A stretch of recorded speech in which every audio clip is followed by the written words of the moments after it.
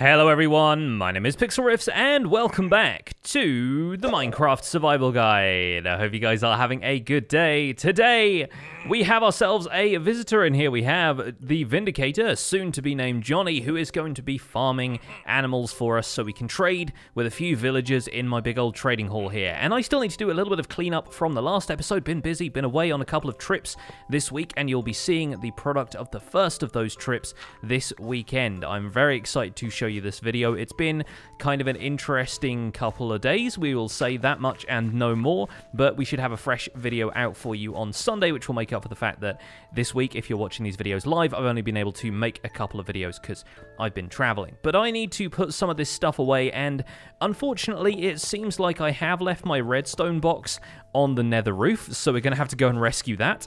There we go, put some of this stuff away. Thank goodness it wasn't all the way over at the Woodland Mansion portal, because yeah, that was going to be a bit of a trek to go and get that back. No worries, we can pop the dispensers and stuff in here as well, and yeah, time to bring this stuff back to the overworld.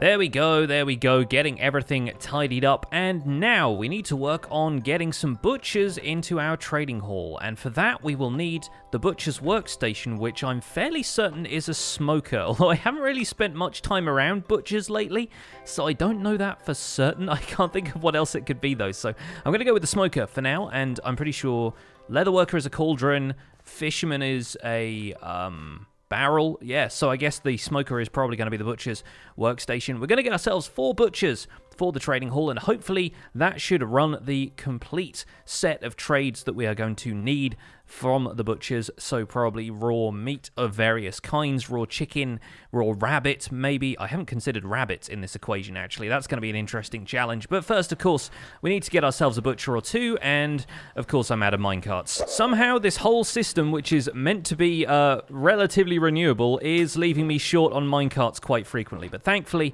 I do have a couple of the other ingredients in here. I have a couple of splash potions of weakness and some golden apples. So let's cure this guy and turn him into a butcher, which, if we pop a smoker down there, he should arrive up this disembarking ramp, end up in there, and turn into a butcher who should hopefully have some pretty decent traits. And I tell you what, I have been sleeping on how good these butcher trades are. We have 3 butchers here. I still need to finish up the stall for this one. I kind of ran out of the spruce wood here, but these guys have some pretty decent trades under their belts. For a start, raw rabbit, raw chicken, raw pork chops, raw mutton, raw beef, all of those 1 per emerald after a couple of curing. I think that got down to 2 raw chicken per emerald, but a couple of trades later, they are now trading it for 1 emerald. And I have a couple who trade that because that's a pretty good deal, considering especially that chicken is probably one of the easiest meats to acquire in any form automatically, because you can just get chickens to reproduce over and over again by firing out eggs, waiting until the chickens grow up, and then having them get killed. Pork chops as well, mutton, beef, that's all of the stuff that our Vindicator is going to be farming for us. These guys will also trade you an emerald for a single dried kelp block, which is a bit of a tall order considering it's a really useful fuel source, but also sweet berries are their master trait. This is the one that unlocks last of all in any butcher's trade set, and that is a great excuse to get some foxes and start a sweet berry farm. So we're going to be doing that in a future episode, and that's going to be an absolute gold mine for us in terms of emeralds. Well, I suppose it's going to be an emerald mine, really, but now that I come to think of it, there are also some interesting trades here for emeralds, including rabbit stew, one of the more complicated food sources to make, now available to us by the chestful anytime we've got a spare pocket of emeralds. The only problem, of course, being that it doesn't stack. But rabbit stew is a really, really good food stuff. It cures all of your hunger, basically. I mean, it fills up maybe 6 shanks of hunger. It's the most hunger that is refilled by any food item, and the saturation on it is not bad either. So you could almost use that as a pretty decent fuel source, but for the fact that it doesn't stack, and that's very unfortunate because I really wish it did. That would be a really, really useful food to have in the tool belt, as it were. But OP, though the butcher's trades are, I feel like we are probably going to call it at 3 butchers. I feel like we don't really need more than that. We have all of the raw meats unlocked to trade. So I'm going to take down this whole farm. This chorus fruit farm that we had growing here can get trashed, and we are going to probably find ourselves a few animals from the local countryside to start up a passive mob farm. And The thing about the passive mob farm here is that it's not quite going to be the best design you could have for a Vindicator-powered farm. In fact, some people will be asking, why aren't you doing this with entity cramming? Why aren't you doing this a certain way?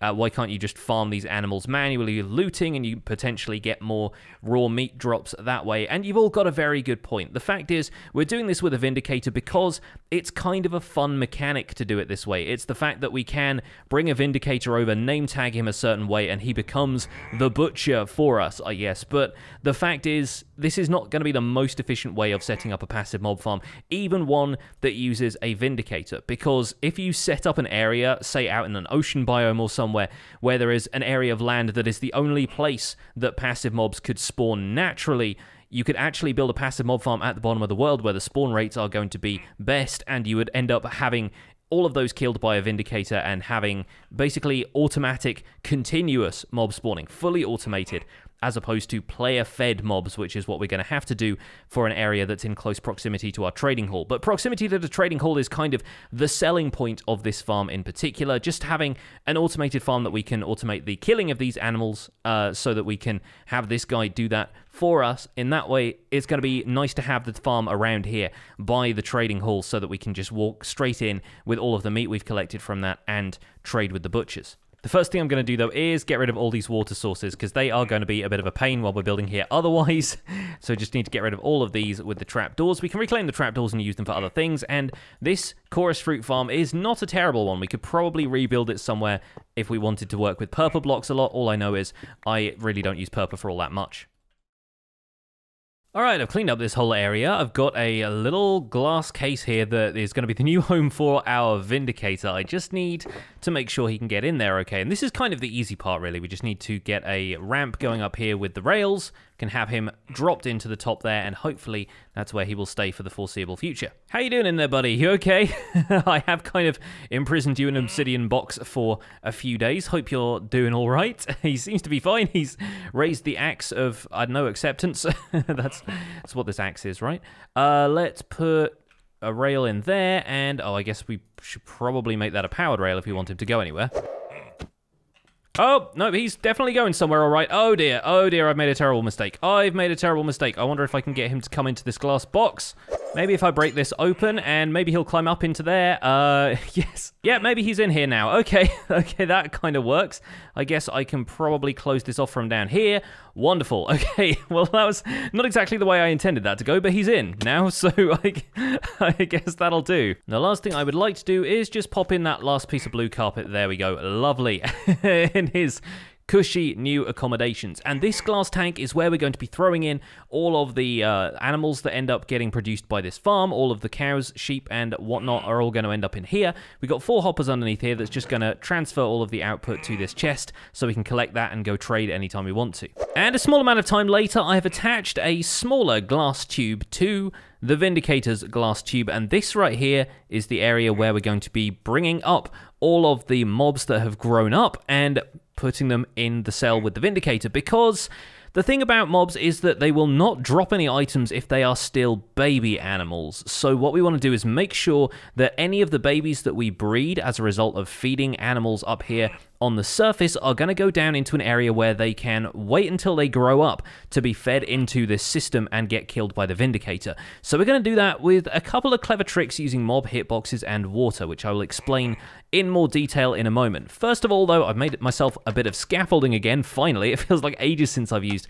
scaffolding, seeing as I spent a lot of that on the roller coaster that I built a few episodes ago. And up here, we're going to place in some fence gates just to make sure that our water streams coming from over here are going to get cut off. And so when the water flows down here, it's going to stop at these fence gates, and the mobs are going to be carried over into the cell with the Vindicator, where he's going to chop them up into nice tasty chops that we can sell to the butchers. The next step is to dig down here a little bit, making sure that we have plenty of space down here for our baby mobs to end up. In fact, in the interest of symmetry, I might expand this by 1 block just so it's out here instead, and it's a 2x2 water stream that they come up instead of a 1x2, just because there's going to be multiple types of animals feeding into this central section of the farm, so I feel like we probably want a little bit of space here. At the bottom of this 2x2 area, which I have just walled with stone brick to make sure that it is recognizable from the outside so we don't dig into this by mistake or anything.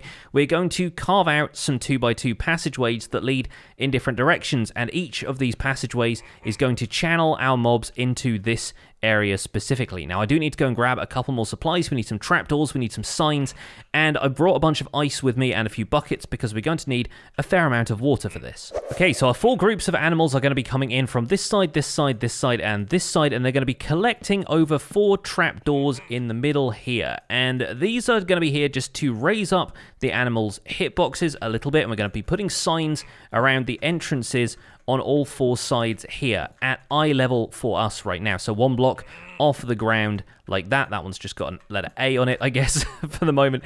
So eventually each of these tunnels is going to be connected to one of the 4 animal farms we're going to have on the surface for cows, sheep, pigs, and presumably rabbits. I'm not quite sure if the rabbit one is going to work quite as well. And chickens are going to be nice and easy because we can just throw eggs in and do the same sort of thing that we did with the automatic chicken cooker a while ago. But basically each time a water stream intersects with this, the baby mobs are going to bob their way into here, and then they're going to come to rest on these trapdoors where they will stay for the most part. However, we are going to have some water streams built up above this. Let me get some ender pearls so I can hop up here real fast, as long as I don't suffocate myself in the wall.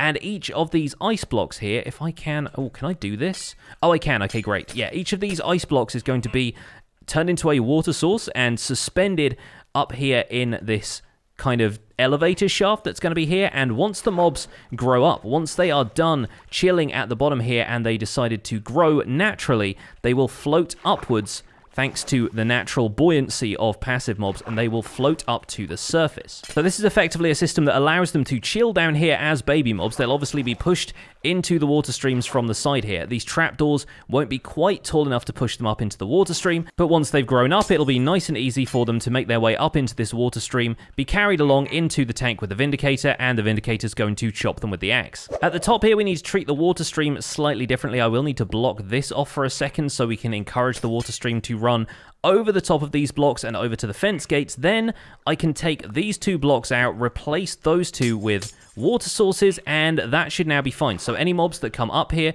you'll find that there is no falling water the entire time, and once they get up into here, they get propelled along in the water stream and they end up in the tank with the Vindicator. Now, in the interests of me not ending up in the tank with the Vindicator, I'm going to ender pearl over here and go get some sleep.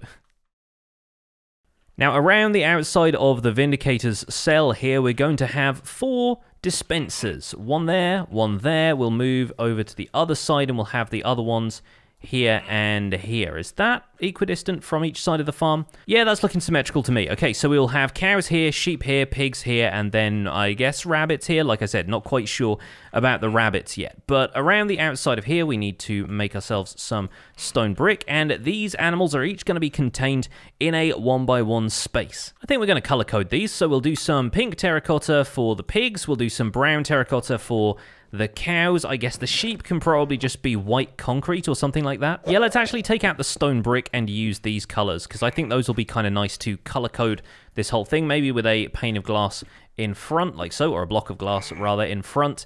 And yeah, I'm going to need to get some white concrete and stuff for the other 2. But we'll start with these 2. Cows and pigs seem like a great place to start here. And the reason each of these dispensers are here is that we're actually going to have a retractable water source, which I've just made using the bucket, like so. There we go. And we've got buckets of water in those 2 dispensers, and those are going to be there forcing the mobs in here to jump up and down whilst simultaneously propelling any of the baby mobs out of the back of this and into the water streams that lead down into this tank here. So while our breeding cows are going to be standing in this space here, the baby cows are actually going to fall out of the back here, and I guess we can probably build this up a little bit and make sure that they fall down this gap here in the back. So once the baby cows fall down here, they're going to fall into this water source, and that's going to take them around the corner to... Oh gosh, okay, that's only it's only 1 block wrong. Let's see if we can rectify that real fast. Okay, if I place a water source there, that should hopefully flood that. Okay, to perfection. Good. Okay, now they'll drop into this water stream here, and the pigs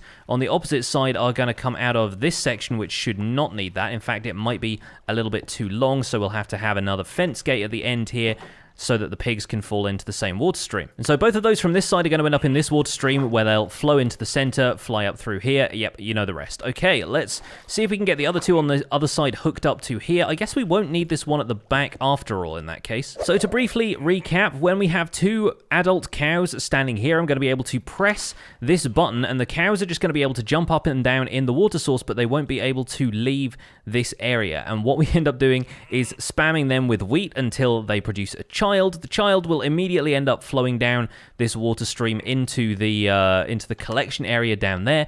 Once it grows up, it's going to flow up this water stream and into the cell where the Vindicator is going to kill it. We still need to name tag the Vindicator, by the way. Don't worry, I haven't forgotten about that. Turns out I have no white concrete anywhere, so I'm just going to have to make do with white terracotta for the sheep side for now, but I think this will probably do. Oh, and look who just turned up with his llamas. What have you got today? Slime balls, there we go, and gunpowder.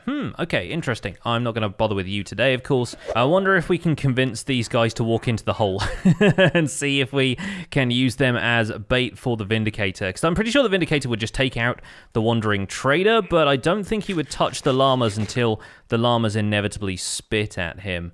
I kind of want to give it a try, but I don't know quite how I would lure them down this hole in the first place. Just use stone brick for this last one since, like I keep saying, I'm not quite sure if we're going to have rabbits or not, but that is all working. We have all 4 dispensers hooked up with water buckets, and all we need to do now is bring in the animals and give this whole thing a test. Of course, the good news is we have a number of animal farms set up over here already, and there's no reason we can't bring more than 2 cows. In fact, we should be able to fit up to 24 of them in the same area before they start to entity cram, and that means they're going to be able to produce more babies that are going to just end up in the tank with the Vindicator over and over again. So let's try and keep all of these on the lead as we go.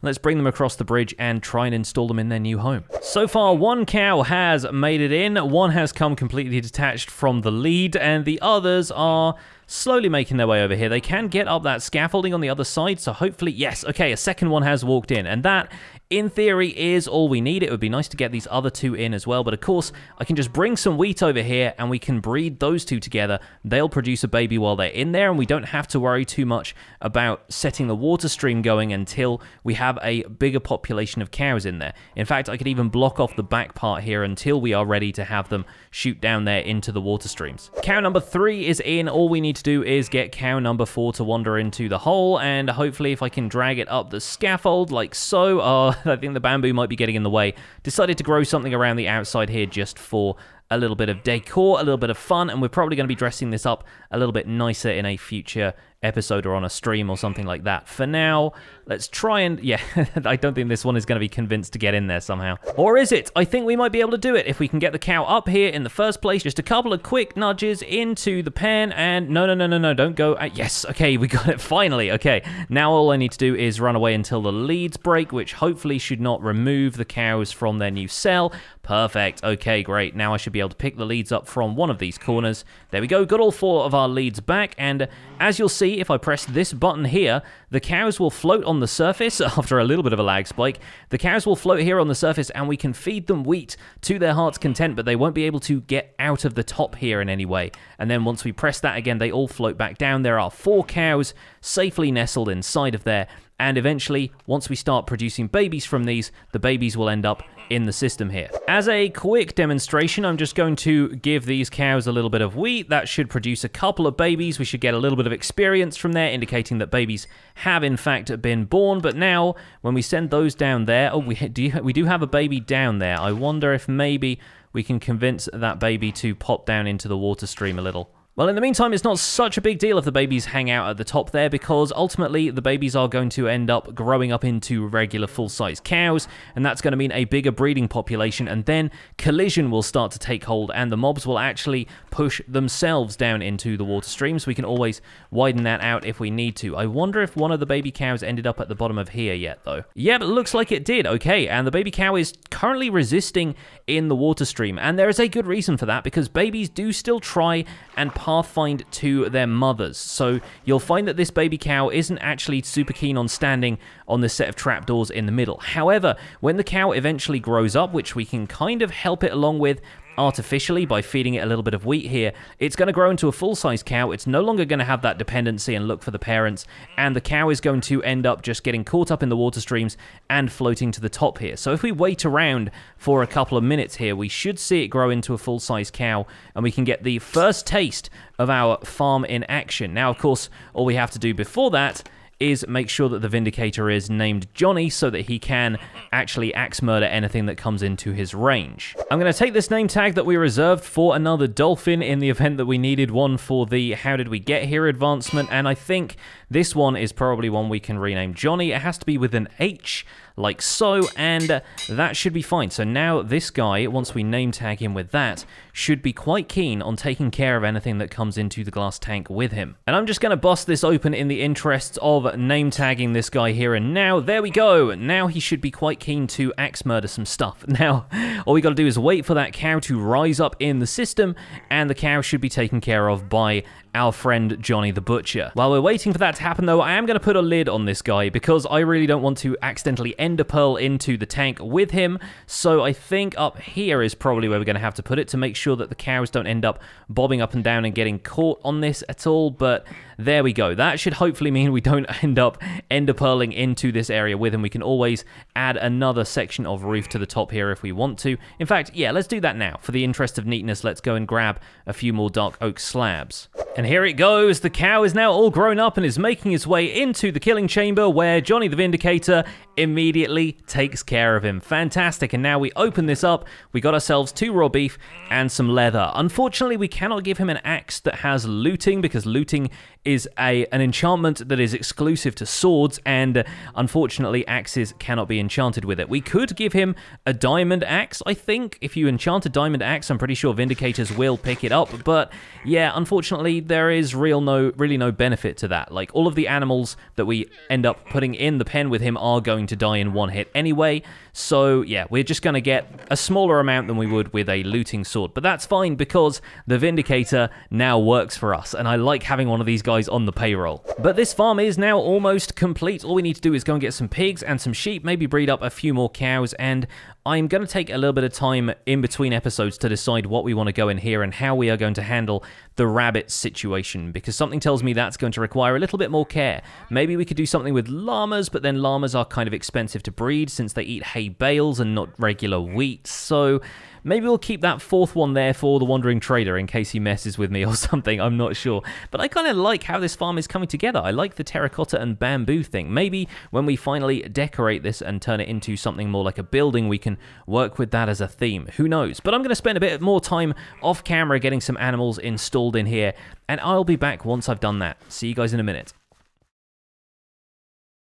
Well, it took a little bit of time and there were a couple of mishaps along the way, but we did end up getting 3 types of animals in here. We got the cows, the pigs, and of course the sheep. The pigs were the mishap though. One thing I will point out is that you can't see it. Now you can sort of see the corner of it there.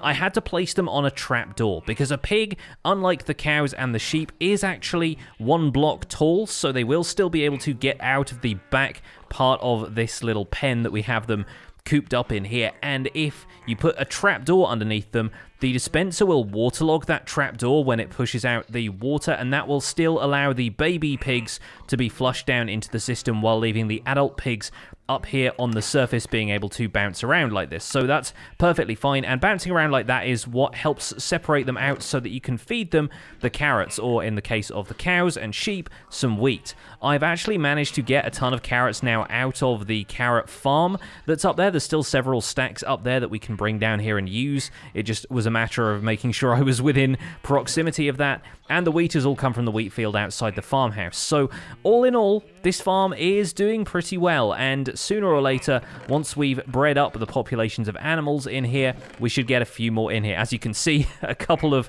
pigs have made their way into the system a little prematurely because I was having trouble making sure that they couldn't escape for this early kind of section up here, but that's totally fine, and I think we're probably going to leave it there for today's episode. I think we are all done here with the design of this farm. At least we're probably going to work on actually dressing the whole thing up and turning it into a building and stuff later, but the farm itself is set up and looking pretty good. And that's going to be it for this episode. Thank you so much for watching the Minecraft Survival Guide. My name has been Pixlriffs. Don't forget to leave a like on this episode if you enjoyed it. Subscribe if you want to see more, and I'll see you guys soon. Take care. Bye for now.